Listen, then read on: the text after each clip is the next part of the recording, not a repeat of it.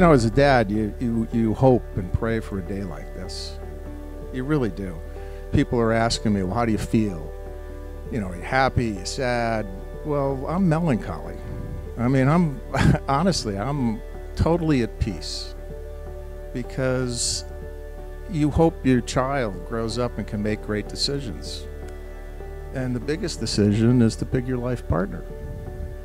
It honestly is. And, you know, you made a great decision.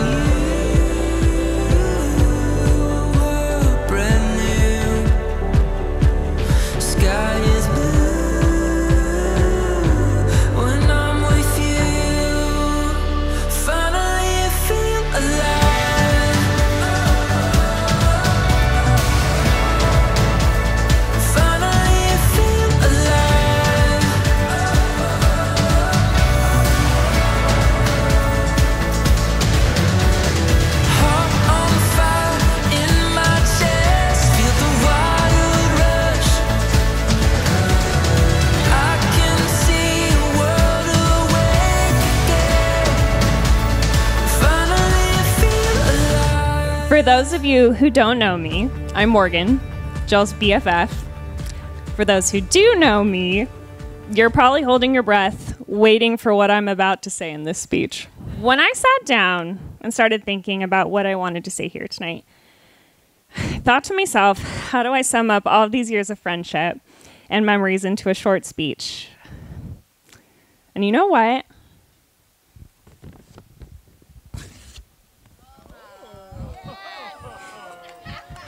I think I'm going to speak from here.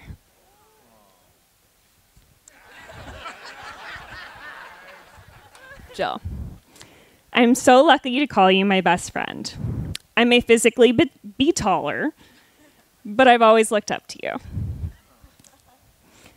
Ooh, you might get me.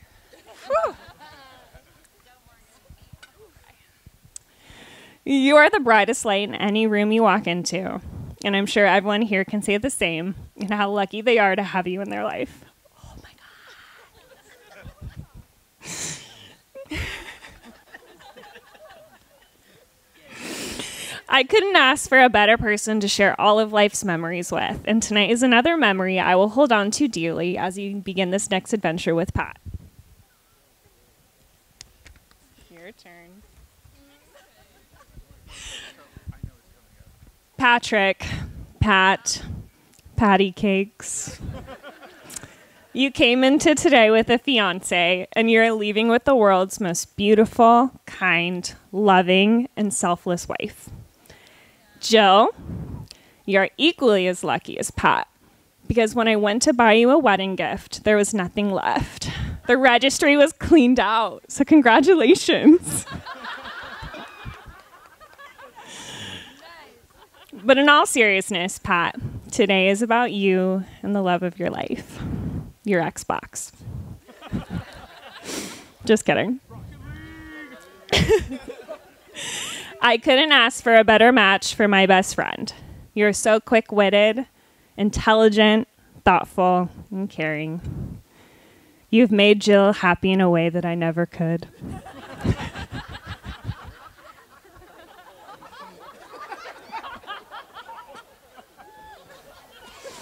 Thank you for loving our favorite girl and always putting her first.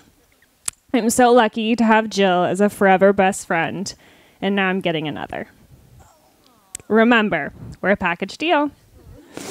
It is truly an honor to be the Harry Potter to your Ron and Hermione. So much so, I actually got you guys a little gift. From the first moment I saw you two together, I knew this was something incredibly special. Destiny certainly brought you two together, and I know you two will continue to bring out the best qualities in each other, challenge each other, and love each other unconditionally. You really are a match made in heaven. I'm so excited to watch the life you will build together. Sorry. Remember that marriage is not a noun, it's a verb. It's something you get, or it isn't something you get, it's something you do. It's the way you love your partner every day. As I close out this speech, Pat and Jill, please face each other. Look deep into the eyes of your new wife and your new husband. Feel the love between you. As you stare at the love of your life, just think about how you are staring into the eyes of the person who is now statistically most likely to kill you.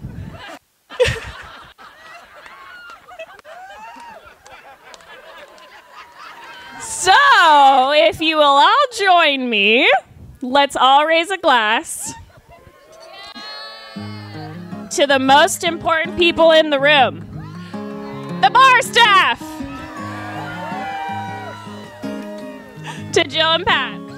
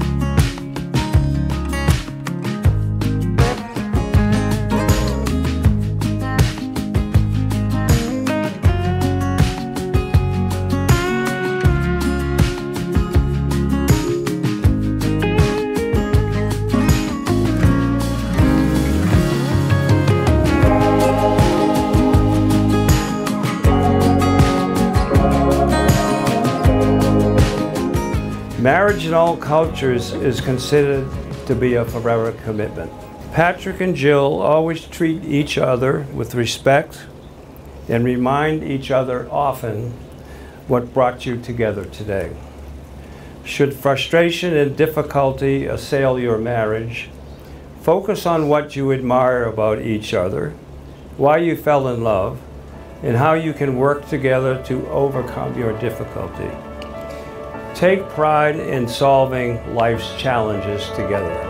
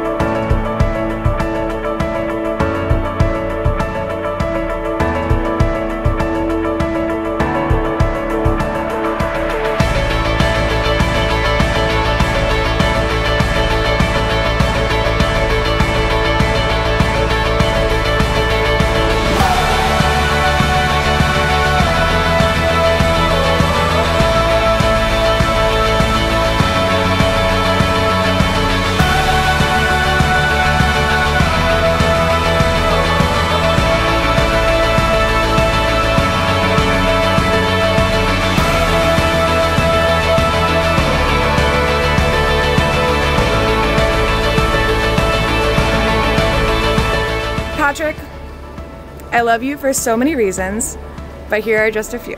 You find humor in almost every situation. You are the best dog dad to Jack. You are my best friend in San Diego. And you always get the mail. Everything we've done over the past 2 years, like moving to a new city where we didn't know anyone and taking on huge house projects together, I felt like I was always meant to do those things with you. You give me the confidence to embark on the next adventure or build the next hill, and I know we have so many more to come. I love you. You are my favorite coworker, my best friend in San Diego, and now my wife. These are my vows to you. I promise to support you. I promise to challenge you. I promise to stay open-minded. I promise to dance with you in the kitchen. I promise to keep you on your toes. And I promise to love you unconditionally. I vow to try and make you laugh and smile every day, or at least make that strange sound you make when you acknowledge that you heard a joke that I've made. I vow to continue making up fun songs and dances with you about the things that go on in our daily life. I vow to cheer you on through big and small moments in our life so you never forget I'm your biggest fan. I vow to try and listen when you wake me up in the morning and immediately start talking about all of our plans for that day. I vow to always respect you and love you and Jack for the rest of my life.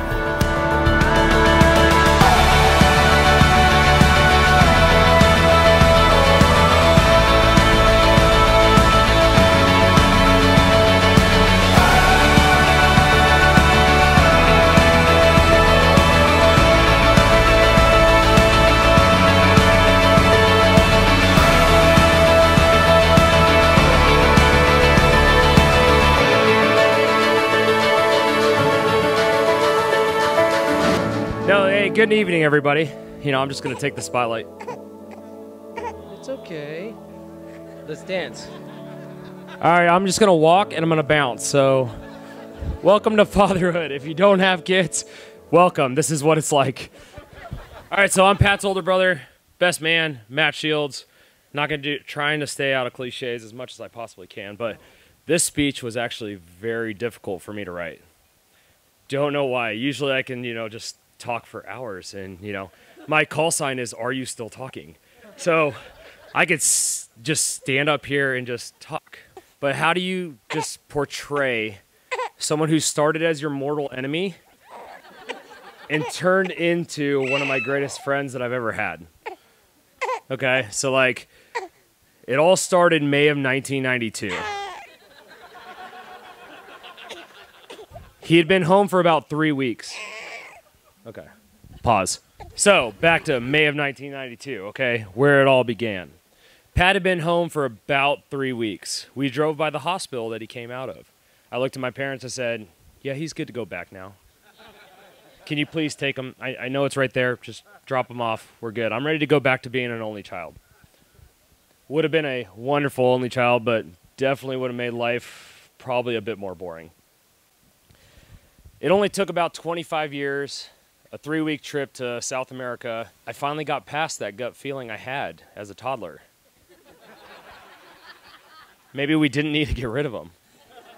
I will say this, I'm super proud to call you my brother, super proud to call you an uncle to my kids, and couldn't be, more excited to have you as the friend that you are now from where we've been. All right, now to Jill.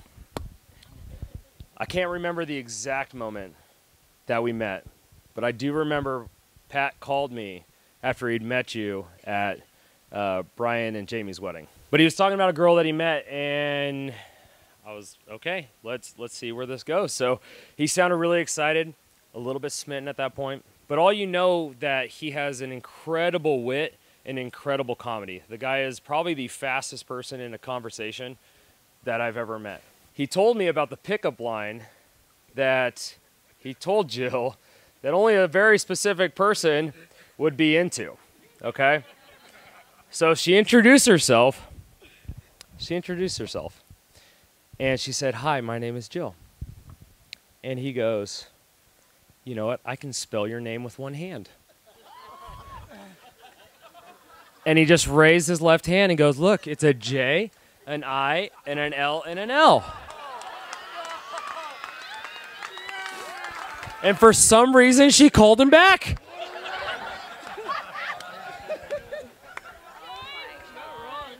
Nobody knows why. But you were just a perfect fit with our, our crazy clan that we got going on right now. We're adding to it, and I'm sure you guys will down the road. No pressure, just you will down the road. We're just really excited to have Jill the Thrill in our rambunctious crew. I'm just saying, we're ready for it. So my word of advice about marriage, and this is the only thing I'd pass, is actually something Ashley and I just recently discovered at a marriage workshop with our church. And the pastor said something that was kind of significant to me, and I hope you guys take something from it. And he said that men reflect the nature of the God they choose, women reflect the nature of the men they choose. Okay? So remember that when life gets tough and emotions run high, that your partner's response is a reflection of your character in that moment. So be quick to forgive. Remember the commitment you made today, and realize that this entire group is here to help. All you need to do is ask.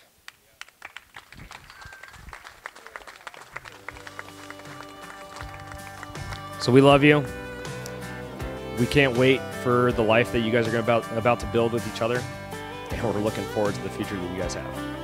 Swinging on the porch didn't feel like Sunday until I was swinging with you.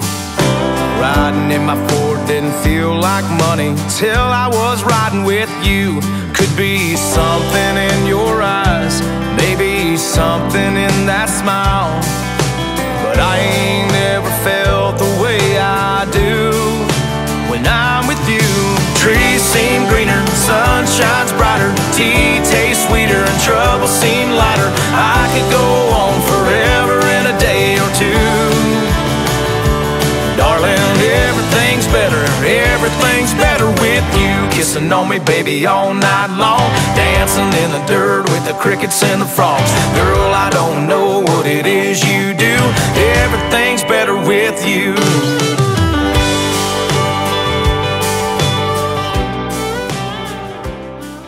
I look at the two of you, and you are honestly, just super in love. And as a dad, I can't ask for anything else. And Pat, have to say, you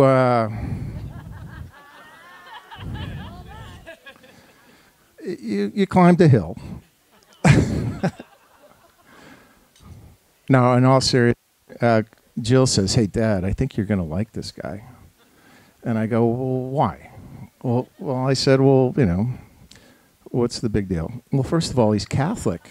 And I said, "He's Catholic? Well, that's a good thing." And I said, "What else about him do you like?" "Well, he's smart. He went to college. He got a degree. He went to Thunderbird. He's a smart guy." "What else?" "Well, he comes from a very nice family. Very patriotic, military, supportive, very country-oriented." I said, "Well, very nice." I said, "Well, what else?" "Well, he likes to drink beer." I said, "Well, now you're working on it. That's a little better." I said, "There's got to be something else." And she said, "Well, he played rugby." I said, "He played rugby? I played rugby." I said, "This guy's got a little chance." All kidding aside, the more we got to know Pat, the more we love Pat. And, well, I'm just going to say, Pam and I think you couldn't have made a better decision. Everybody here, looks forward to your future together. Everybody here is here to support you. If I could give you a little advice, and it's from Pam and I, always have fun each and every day. Each and every day, continue to do what you're doing. I can see it in your eyes. You guys have fun every day. Keep doing that. Have a word. Our word is coffee. And when we say the word coffee, that means we need to talk about something. So if you need to make the coffee or have your own word, have your own word. But more importantly, if you're not drinking coffee, have a beer or have a glass of wine, and remember to have fun every day. Maybe a tequila. And so with that, we wish you the best, and we love you both. So cheers.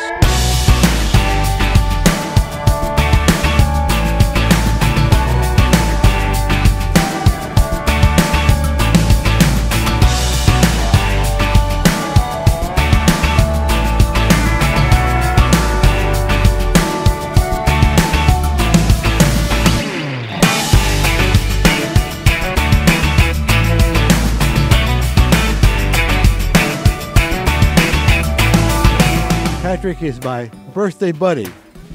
We were born on the same day, but not the same year, obviously. So I'm going to give you a toast. May the rose rise up to meet you, and may the wind always be at your back. May the sun shine warm upon your face, and the raindrops fall softly upon your fields. And until we meet again, may God hold you in the palm of his hand.